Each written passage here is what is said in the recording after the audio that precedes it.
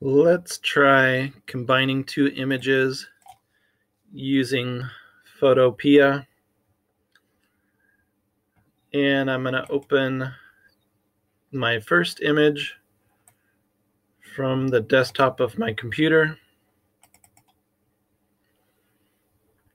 And I'm going to place in another image. And I'm going to go to Open and Place under File. And I'm going to find my next image that I'm going to combine together here. We'll hit Open. It's loading it up for us. And I'm going to hit Enter on my keyboard.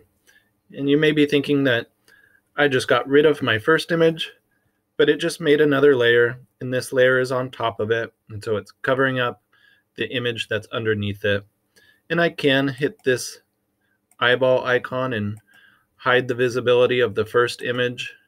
I could even change the order of them and drag this one to be above that one. So I'm going to work on this top layer. I'm going to remove this leaf and combine it to the image that's underneath there.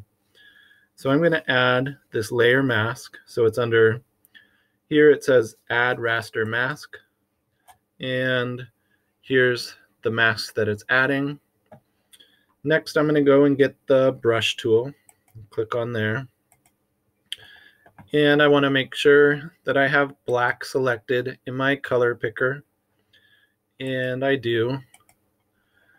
And remember, you can change your brush size up here if you need a bigger or smaller brush, or you need to adjust that hardness level like we've talked about in a couple of videos.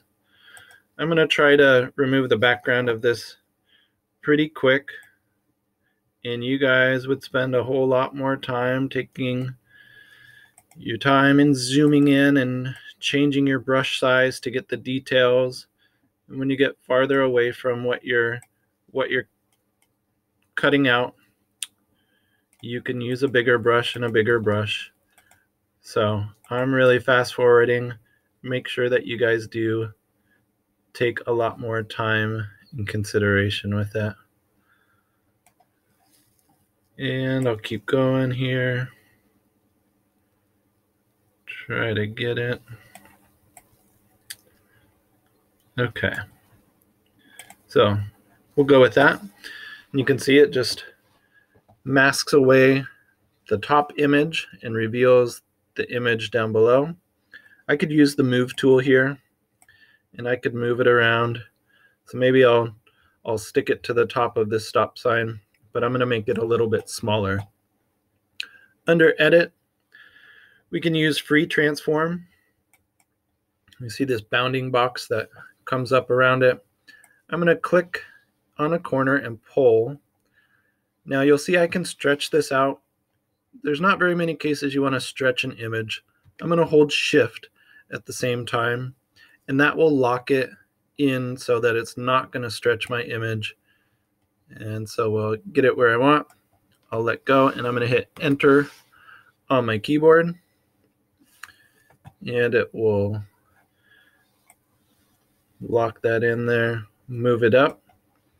I could also duplicate this. There's a few ways you could duplicate your layer. You can right click on your layer and let it know you want it to duplicate that layer. So now I have two copies of that. They're right on top of each other.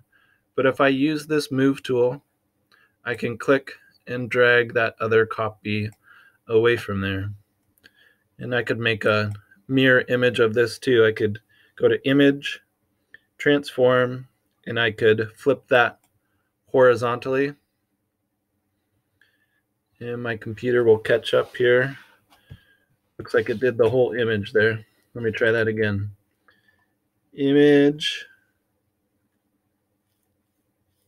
Transform. Where do I need to go to do just one? I think it's under Edit. Flip horizontally. There we go. So I had to go instead to Edit, Transform, Flip horizontally. And that worked for me. So now I have the mirror image of my leaf over here. And that's a really simple way to combine a couple images if you wanted to. You could bring in even more and more and combine as many images as you wanted and make sort of a surreal collage there. When you got it where you like, you can go to export, export as, save it as either a JPEG or a PNG. There's a zoomed in version, and just hit save. And there it is when you're ready to save it where you need. And that's just a real quick look at combining a couple images.